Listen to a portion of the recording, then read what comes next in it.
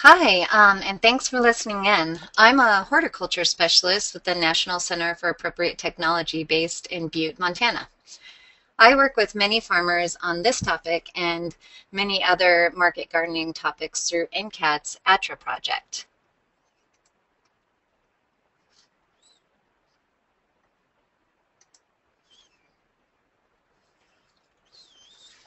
Through ATRA, there are a lot of agriculture specialists that provide free technical assistance to farmers on a wide range of topics. We also have over 300 publications and an excellent website with resources such as ecological, pest management. We have a database on that topic, online tutorials, and farmer forums. And you can see the web address right here and our 1-800 line. Today I'm going to give a brief overview about some of the principles of using crop rotations to manage weeds, and then Christine will talk about how she applies these principles on her farm. Crop rotations can reduce weed pressure by eliminating the constant niche that monocropping provides for weeds with alternate life cycles to thrive, such as the season they germinate, or whether they are annual versus perennial, and their growth habits. I will be touching on how to advantageously use cash crops in a rotation to manage weeds.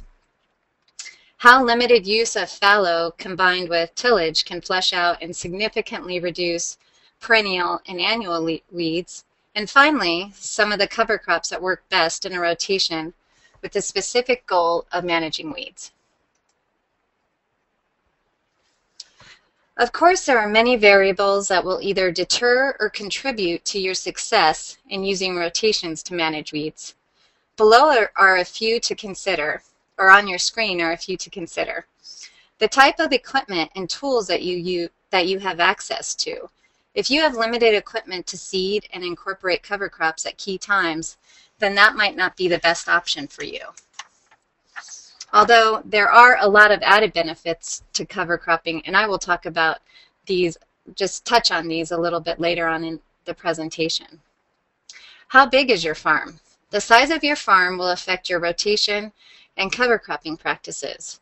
A 1-acre farm will have a very different rotation system and strategy than a 400-acre farm. Your production practices. Later on, I suggest using short succession crops prior to a long season or poorly competitive crops. This will work only if you are able to till in the crops before the weeds go to seed. And finally, the type of weeds will greatly affect how to develop a rotation strategy on your farm.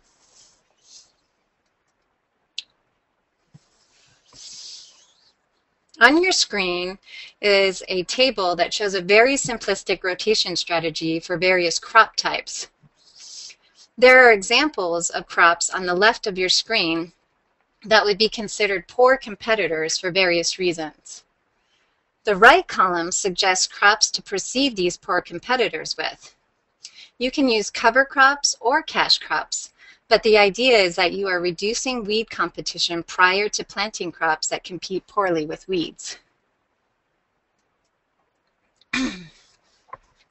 So quick cash crops, some examples of quick growing spring crops or cash crops are radishes, lettuce, baby spinach. These crops typically are mature within 30 days, and they can be out of the field and either cover cropped or tilled for a summer fallow or another cash crop before weed seeds mature.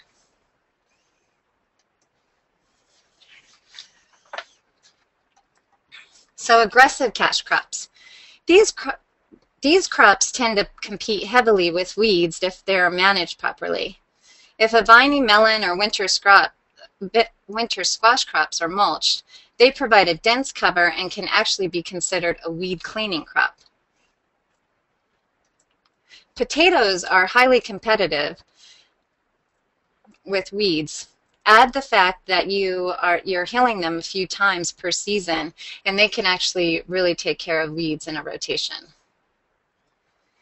Soybeans are competitive, but in a vegetable crop rotation, you would probably use just edamame, or you can use them as a cover crop.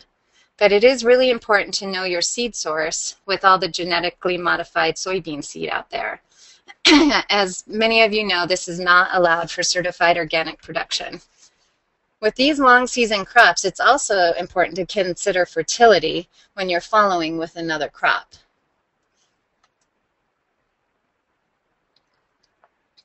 Another way to consider your rotation is by the type of weeds that are having an economic impact on your cash crop. On your screen is another simple table outlining the different germination times of weeds and which rotation can help to compete and manage them. I'm going to talk about that in a little bit of detail here.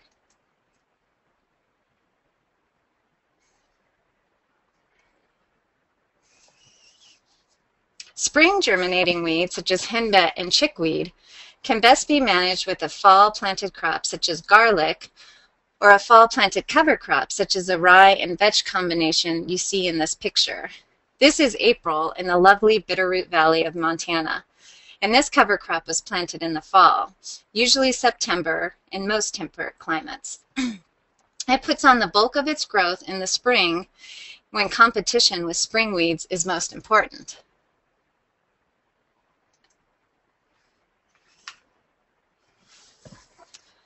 Summer germinating weeds, such as purslane and amaranth, can be set back through growing a few quick spring crops that are tilled in shortly after they germinate. If you see in this picture on your screen, there's the weeds in the lettuce off to the left. These will be tilled in shortly before they go to seed.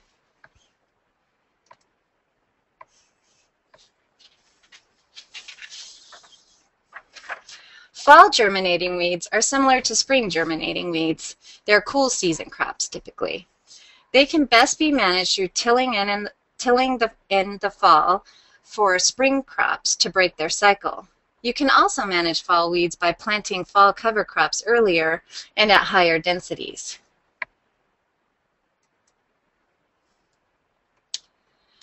With all of the benefits of keeping soil covered, fallow is not recommended for long periods of time, but it can be an effective weed management tool in a rotation if you time it right and use the right tools to manage your fallow. Bare fallow can help reduce perennial roots and rhizomes, as well as flush annual weed seeds from the soil. This can be especially beneficial during the seasons where you have the most weed pressure or timed with dry weather to dry out the weeds or roots. With correct timing, you can reduce your fallow period over time and replace it with cover cropping.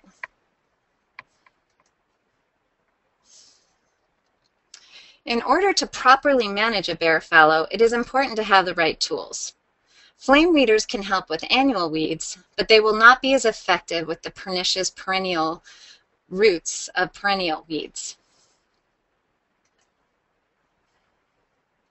Depending on the size of your farm, this can be as simple as a wheel hoe that you go over repetitively, or as big as a chisel plow. It is important to use a system that turns up perennial roots if you have a lot of perennial weeds.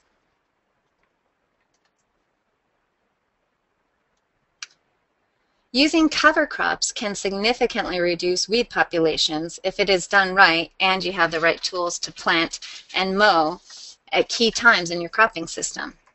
Here are some of the principles that will help you manage weeds with cover crops. Plant aggressive cover crops that deter weeds. Avoid cover crops that promote weeds or are weedy themselves. And then you can use perennial sod or perennial crops that can compete with other weeds over a longer period of time. There are several crops that compete well with weeds. Sorghum Sudan is a great competitor with weeds and produces a bunch of organic matter. Here you see a stand of my son standing in a stand of Sorghum Sudan grass here at our farm. It does best in warmer climates and requires a lot of water to achieve its optimum coverage. So those are definitely considerations with growing Sorghum Sudan. Rye, or rye and vetch in combination, is considered an allelopathic plant that deters other plants from growing. In combination with vetch, it provides considerable coverage and has the added benefits of fixing, and if it's in combination with vetch, it has the added benefits of fixing nitrogen. Buckwheat has big leaves and competes quickly. I'm just going to go back and show you this slide. This is a buckwheat, and you can see its big weeds, excuse me, its big leaves. And it grows quickly and competes with annual weeds. It can be harder to compete in fields with a lot of sod or other perennial broadleaf weeds, but it is nice because it completes its life cycle within 3 to 4 weeks and can be tilled in with a fallow period to follow. Okay, I'm going to get back to my next slide. So in order to most use cover crops effectively, you want to avoid cover crops that will encourage weeds. Some of these same cover crops that I talked about earlier can either become weedy themselves or cause weeds to germinate through spotty germination. For example, it is important not to plant vetch in certain cereal crops because some of its seed has delayed germination and it won't germinate for 1 to 2 years. This grain cover crop on your screen will soon need to be cut and incorporated so that it does not go to seed and become a weed in the next crop. It is important to plant cover crop seeds so that you have a thick stand. If it is planted sparsely, weed seeds can germinate where there is light and soil if given the opportunity. Over a few years, you can determine what is the cost-benefit analysis of your cover crop planting density and the cost of the cover crop seed. But that's going to take a few years in rotation to figure that out. And finally, perennial crops, using perennial crops. If you have enough room to take land out of production and plant a perennial crop or sod, this can be very effective at breaking many weed cycles. In addition, this type of system will have the added benefit of adding organic matter. Some perennial crops, such as alfalfa or hay, can also be used as a cash crop. It is important to avoid certain grasses that can become problematic weeds in the next rotation, however.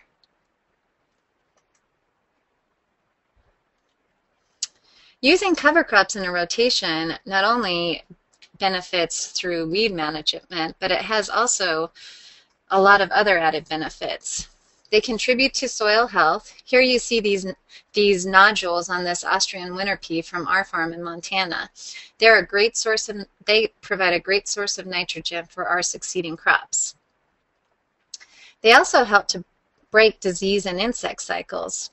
It is important to monitor the types of weeds on your farm and evaluate your resources before you come up with a rotation plan. A properly thought out plan can help you develop a rotation that will have a significant impact on weeds on your farm in the future.